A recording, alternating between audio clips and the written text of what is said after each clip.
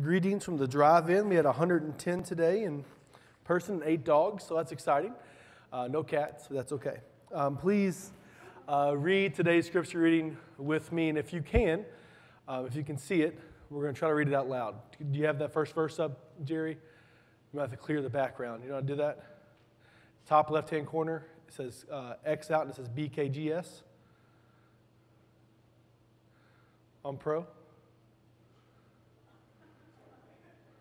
It's okay. I will read it for us. No worries.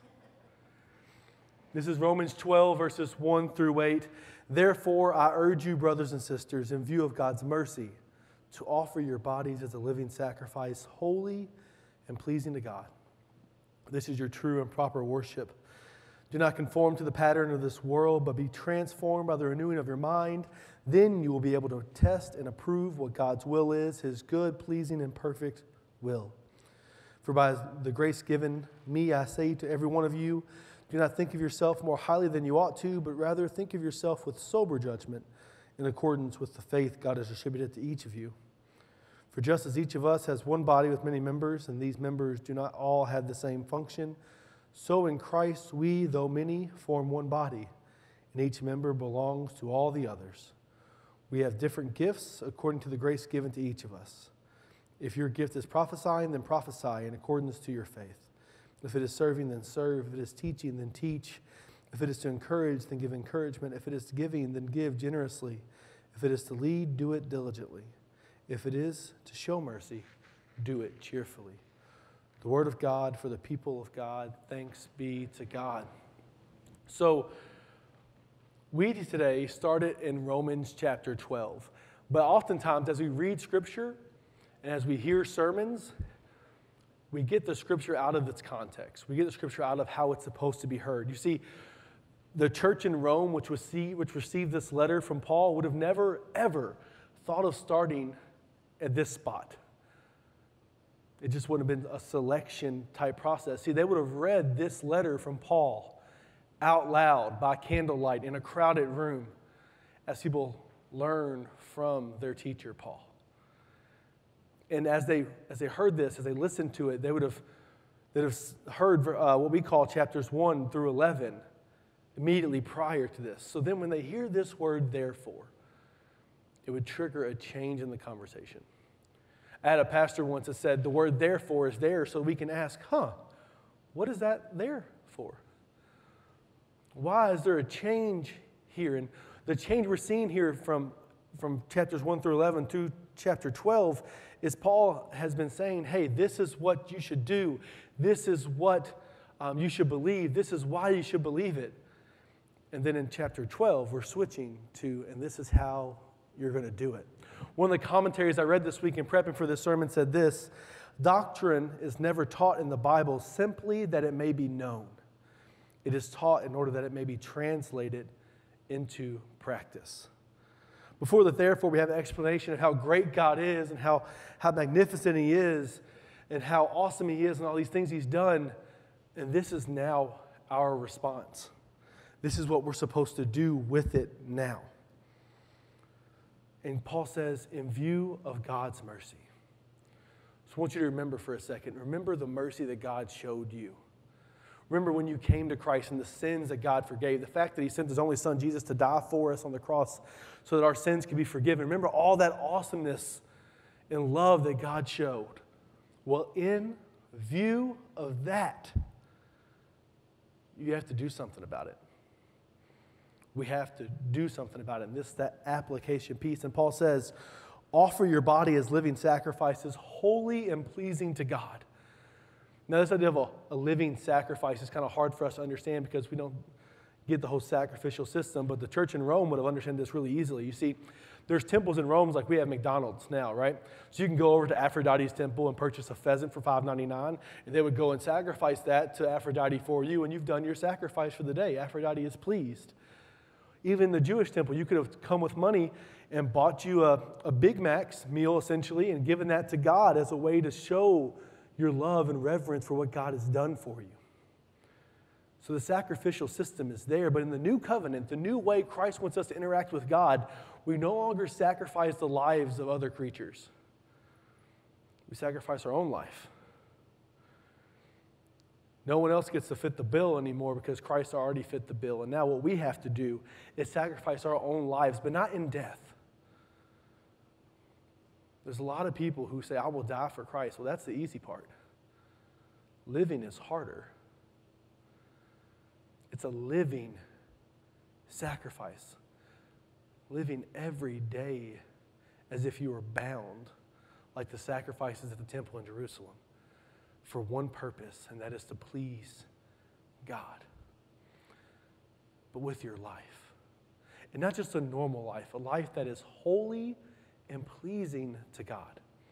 Now, we don't use this term holy a lot anymore because there's a lot of negative connotations, right? We have this idea of the holy rollers or the people that are holier than thou, that somehow God has taught us that we should look at God so we can look down at other people. So the term holy has been co-opted by culture as a dirty word for Christians. But in truth, the word holy is so much different. The word holy means set apart. Set apart. You have been chosen. You've been set apart. You are something different. You see, these bodies we have, these vehicles that we operate through our daily lives, they have been vehicles of sin for so long.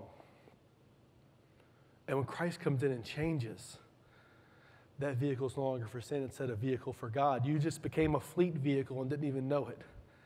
You're for work purposes only. That's what it means to be holy, to be set apart. You don't just go and drive that car whenever you want to. It is for work. And you and I, friends, are living sacrifices, holy and pleasing. We are meant for the work of our Father.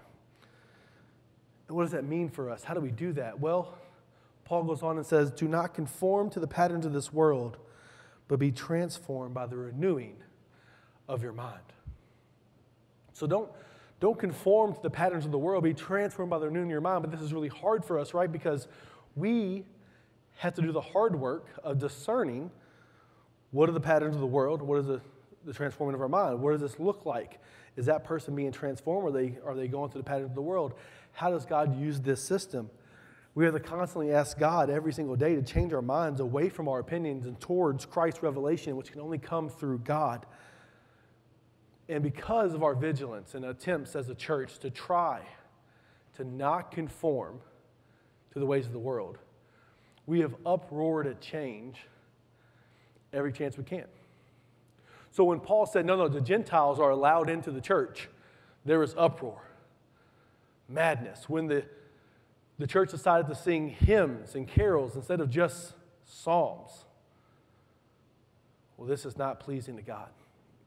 When the Protestant church split away from Catholicism, it wasn't because of a call from God. It was their own selfish desires. That's what we were told.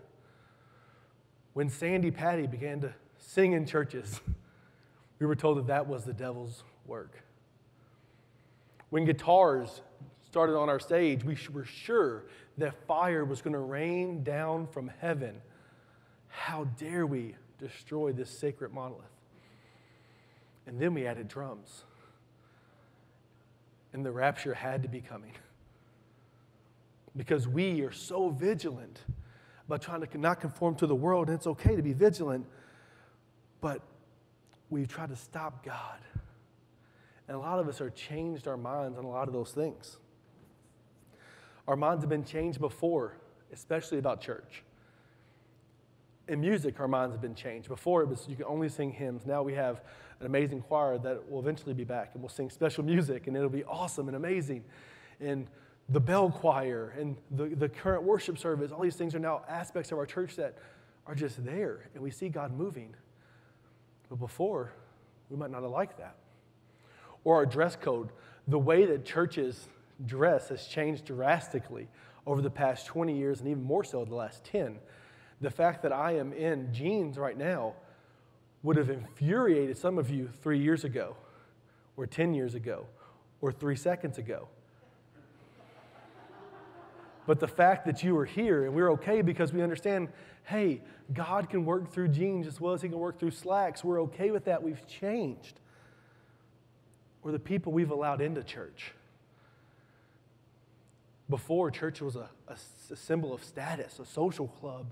Oh, you go to that church, you can do networking with other businesses. And now we're saying our open doors are open for anyone. It doesn't matter who you are, where you're from, or what you did. God still loves you. We want you here in this church. God has changed our minds. Praise be to God. You see, we are supposed to be people of the mission. And the mission is really simple, that we're supposed to use every means necessary short of sin to reach a people who need to know the good news of Christ. Anything short of sin is on the table so that people may come to know who Jesus is.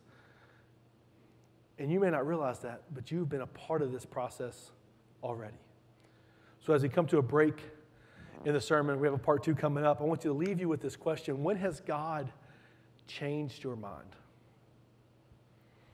When has God changed your mind about something in church in particular? What was a stance that 5, 10, 20, 30 years ago that could never, ever be allowed? That now you recognize, I was wrong. God changed it. Let's ponder that as we sing our call to prayer.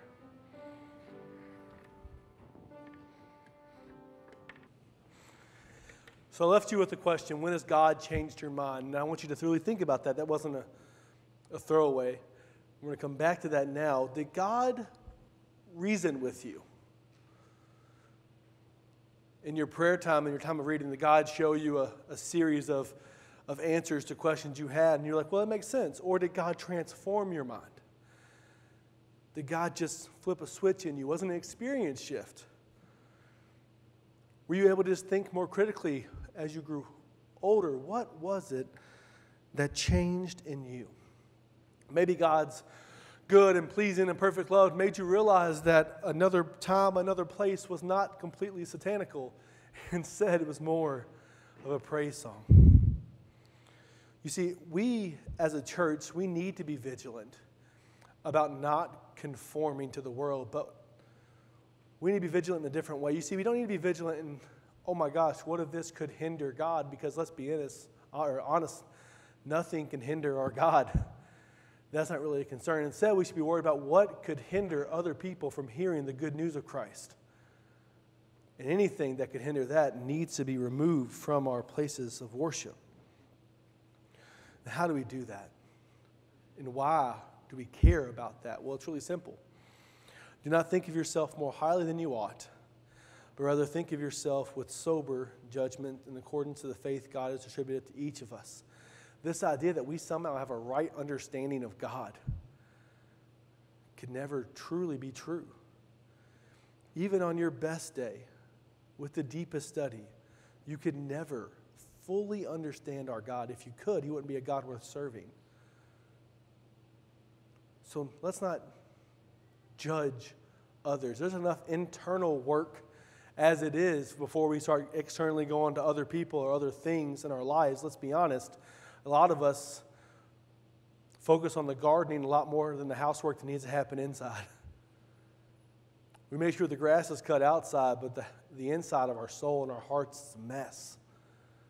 It's all about appearances. And even when it comes to church, we're a lot more lax on what we conform to the world with outside of the 2 hours that we spend on Sunday morning here in church.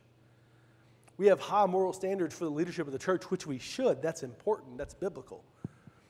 But the moral standards for the people that we watch on television or the movies we watch or the people we idolize in sport, it's a lot lower. And sometimes we even celebrate the lack of moral standard in people that we look up to. Why is the life outside of these walls so eager to conform to the world when we're so afraid of anything that's changed inside? And let's go outside of moral standards. What we consume, the music, the television shows, the things that are not pleasing to God in the slightest, we will talk about over lunch with language we would never use here, but instead we get in uproars about the slightest change in our church. We are not living as living sacrifices. Instead, we are bowing down to the altar of history as mourners. And what we need to do is we need to take every one of our beliefs and our opinions and our preferences and what we think we know and lay them beside the Scriptures and have the Holy Spirit show us what is the will of God. And consistently change to lean more towards Christ. We have been called to be set apart. We have been called to be living sacrifices, people who are willing to do anything short of sin to bring people into the body of Christ. But yet the body of Christ is not fully operating the way we need to. You see, we have this great understanding of this concept, this understanding of the mission, but we're not all directly involved. And it's a lot more than just the staff or the pastors who have to be involved in the mission of Christ. It's all of us. If we read in the Scripture, it says, "For just as each of you is one body with many members, and these members do not all have the same function, so in Christ we, though many, from one body, and each member belongs to the other. We have different gifts according to the grace given to each of us. If your gift is prophesying, then prophesy in accordance with your faith. If it's serving, then serve. If it's teaching, then teach. If it's to encourage, then give encouragement. If it's giving, then give generously. If it's to lead, do it diligently. And if it's to show mercy, do it cheerfully." We all have gifts, but we're not all using them. We are one body, whether you're online or whether you're on site or whether you're on the fence. We are all one body of Christ. One whole. But a lot of us are holding up our end of the bargain. A lot of us have gifts that we're not using. Therefore, in view of God's mercy, step up. With all these different gifts, we could be the body of Christ that God has called us to be. But we need you. If you imagine, there is a Lego masterpiece collection of the Death Star. This massive destruction force in Lego world, right? It's one of the largest Lego pieces in the world. But if you are missing half the pieces, it doesn't look much like a Death Star. It doesn't have the same operational capacity, so to speak. Well, friend, some of you are the long 4-piece Legos. And some of us are the small 2-piece Legos. And some of us are the really weird round Legos that are all required for us to be who Christ has called us to be. So let's say that you have the gift of prophesying, and that does not mean you're listening to voices. So we're on the same page. Prophesying is not that you go into trances and that kind of stuff. A prophet in the Old Testament and in the New Testament, honestly, is someone who hears God saying, "Turn back to me," through the Scriptures. And someone who speaks that truth into the church.